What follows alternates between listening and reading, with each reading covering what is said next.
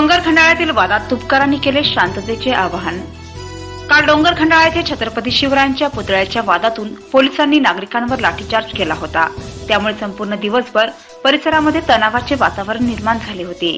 त्या अनुषंगाने स्वाभिमानी शेतकरी संघटनेचे महाराष्ट्र अध्यक्ष रविकांत तुपकर व माजी आरोग्य मंत्री राजेंद्र शिंगणे यांनी जिल्हा पोलीस अधीक्षक दिलीप भुजबळ पाटील यांची भेट घेऊन तत्काळ गुन्हे मागे घेण्यात यावे अशी मागणी केली आहे। त्यानंतर तुपकर यांनी नागरिकांना शांततेचे आवाहन केले असून कोणत्याही अफवांना बळी पडू नका, गाव सोडून गेलेल्या तरुणांनी परत गावामध्ये येऊन सुरळीत जीवनमान सुरू करावे असे आवाहन केले आहे।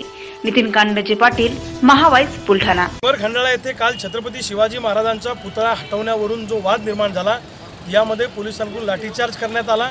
अनेक अधिकारी कर्मचारी जखमी झाले। अनेक गावातली माणसं आणि महिला सुद्धा याच्यामध्ये जखमी झालेले आहेत। या घटनेमुळे दहशतीचं वातावरण डोंगर खंडाळा, वरवण, डोंगरशिवली आणि वाडी परिसरामध्ये आहे। आज माजी मंत्री डॉक्टर राजेंद्र शिंगणे साहेब आणि मी या ठिकाणी जिल्हा पोलीस अधीक्षक भुजबळ साहेबांची भेट घेतली। त्यांना सगळी परिस्थिती लक्षात आणून दिली आणि त्यांना आम्ही मागणी केली की हे जे दाखल गुन्हे झालेले आहेत, हे गुन्हे सुद्धा तातडीनं मागे घेण्यात यावेत। नागरिकांनी सुद्धा कुठल्याही अफवांवर विश्वास ठेवू नये आणि जीवनमान सुरळीत करावं। वरवण, डोंगर खंडाळ्यातले अनेक नागरिक गावाच्या बाहेर पडलेले आहेत, गावं सोडून तरुण पोरं गेलेले आहेत। त्यांनी पूर्ववत गावामध्ये यावं, जीवनमान सुरळीत चालू ठेवावं। पोलिसांनी सुद्धा शब्द दिलेत की कुठल्याही पद्धतीनं आम्ही गावामध्ये पोलिसांच्या गाड्या घेऊन जाणार नाही, कुणालाही अटक करणार नाही, असा शब्द पोलीस प्रशासनाने सुद्धा दिलेला आहे।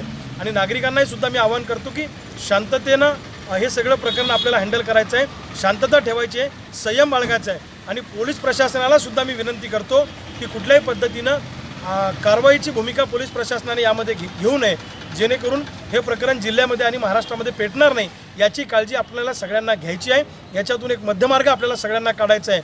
आणि पुन्हा एकदा सांगतो की कुठल्याही अफवांना बळी न पडता आपलं जीवनमान सुरळीत चालू ठेवा।